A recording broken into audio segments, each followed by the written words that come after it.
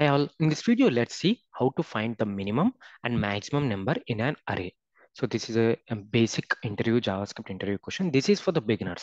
Completely this is for the beginners. So without using the built-in numbers, we'll see how to find the minimum and maximum numbers. Okay, in an array. So usually we can use math.min, math.max to find the minimum and maximum number in an array or in a list. But how to find them without these built-in methods? So let's see that. So here we have a function and we are passing some array to it. So for that, so first thing what we am doing is like let minimum and maximum number. So we are assigning the minimum and the maximum number as a first element. So both the minimum is first and the maximum is first. Okay. And now I will take a loop. Okay. In the loop, what we do is, so let me take a loop and you can start your loop with 1. Okay, the reason behind this is anyways the first element you have taken as a min and max element. You can loop through elements from the second element of the array. So that's the reason I'm giving here I as 1, not 0. Okay, now I less than the array length. So we are going to iterate till the length is less than the array. And now here what we do is we will compare if now what we are comparing is the number, the max number which we have, the max number which we have, if it is less than the current element. If the max element is less than the current element, if the max element is less than the current element, it means the current element is a max element. For example, the max element is 16 in our case now. Okay. And now 16 is less than 23, right? 16 is less than 23. This is true. Now what should happen? This 23 should become the max number. So that's the reason we are assigning max equal to array of the current element. This is what we need to do. So now at any point when you're iterating through this array, when a number is greater than, so if 23, now 23 is a max number. Now a number which is greater than 23 is available in the array. So we'll check that. If that is the case, we'll assign that element to the max. Similar way, we'll check for the min. So now we think that a number minimum, okay? If that minimum number is greater, so it's like vice versa. For max, you are checking if the current max element is less than the current element. The value in the max is less than the current element. That's what you will be checking.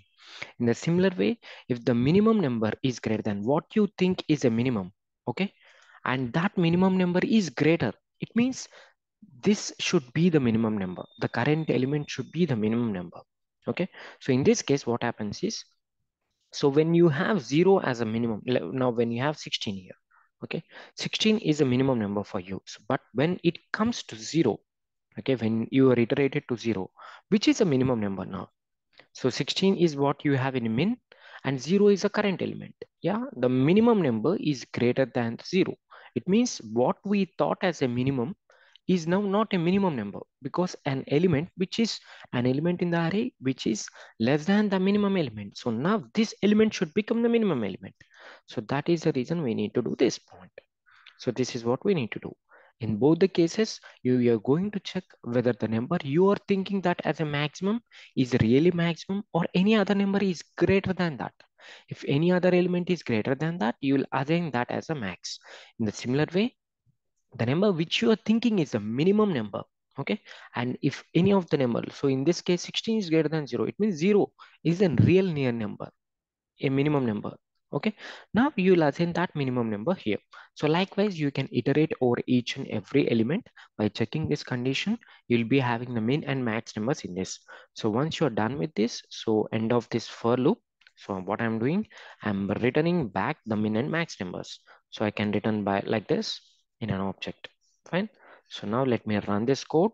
So again, I'm telling this is for the basic for the beginners. Now it will return in an object. See, the minimum number is -14 and maximum number is 23. So like this, you can get the minimum and maximum number in an array. So this is a simple logic. So usually what we can do is we can use with the inbuilt methods, you can use math.min and you can pass your array. Okay, but this will be taking an list of items. So I'm giving this like this. Okay, this is an array, right? We have, so you can do something like this. Okay, And now you will be getting, so you're spreading this array into list of items because the minimum will take only the list of items. So with the inbuilt methods, you can do something like this. Okay, with the min and with the max you want, you will be having math.max, and the same you can do. You can spread this array as a list of items, okay, and it will be giving you the max items. With the inbuilt methods, this is the things, but usually in the basic JavaScript interview questions for the basic beginners, so they will not expect you to do this min and math. They will expect something you need to write some logic like this. Okay, hope you understand the video. Thanks for watching. Please subscribe for more videos. And this is our channel, Rethinking Your Channel. We have a number of videos on front-end development like HTML, CSS, JavaScript, React.js. Please have a look at it. If you like the videos, please subscribe. Thank you.